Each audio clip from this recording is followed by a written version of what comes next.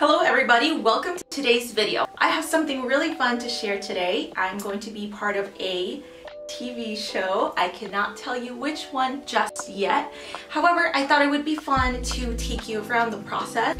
Being in front of the camera can be a little bit stressful, and when you don't necessarily know your script pretty well, it can be really easy to forget when you're in the moment and you have this huge camera in your face and all the lights. Now I'm going to be setting up the experiment. I'm going to be creating the script and sending it over for approval, and I will also be practicing it. So let's get started. I just got approval regarding the projects that I pitched for the demos, and now I'm on this route. I'm going to get some of the materials and start testing once I get home. So I'll see you soon. This is a kids show, so I had so much fun, as you can see here, recreating some of my favorite childhood experiments. This first one is the lemon battery. Next on the list is to clean up my workbench. Whenever I use it, sometimes by the end I'm just tired, so I end up leaving everything there, and then next time I need it, I have to clean everything up.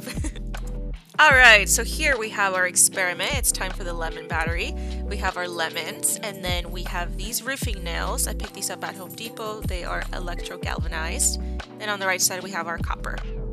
If you want to build it yourself, it is super easy. Just alternate between pieces of copper and the galvanized nail to connect everything up in series, as you can see here.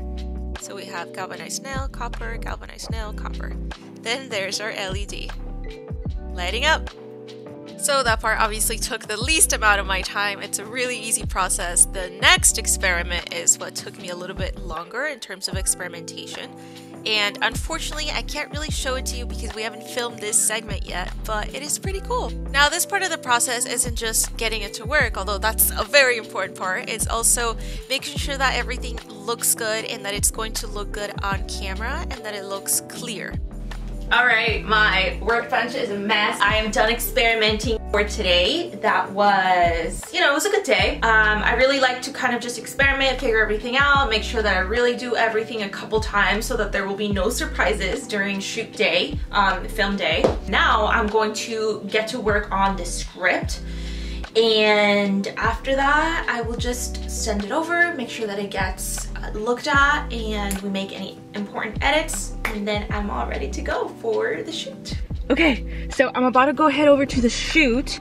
I am not freaking out, but like just running a tiny bit late because some stuff got brought up this morning that I wasn't really expecting having to spend time on, so it kind of cut into the time that I had to get ready. So I'm still on time, but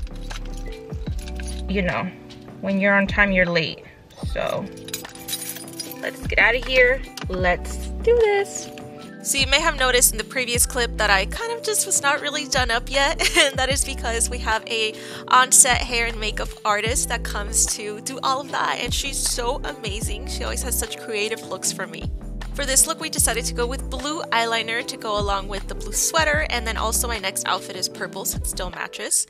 Here I have this gorgeous rocket sweater that I'm wearing for the first shoot, and you can kind of see some hints of my purple hair left over. Also, here's a quick glance of the set. Also, obviously can't film while I'm hosting this segment, but segment 1 is done.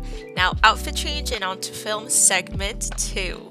This next outfit is my absolute favorite. You guys know that anytime I make any content about electronics, I pull out that purple jumpsuit. It is a staple on my channel and on my platform, so I had to do it. Here's a quick little clip. Hi everyone, it is Electric Cat here. I have some balloons, I have some fur. So you know what that means? Today we are going to be playing with static electricity.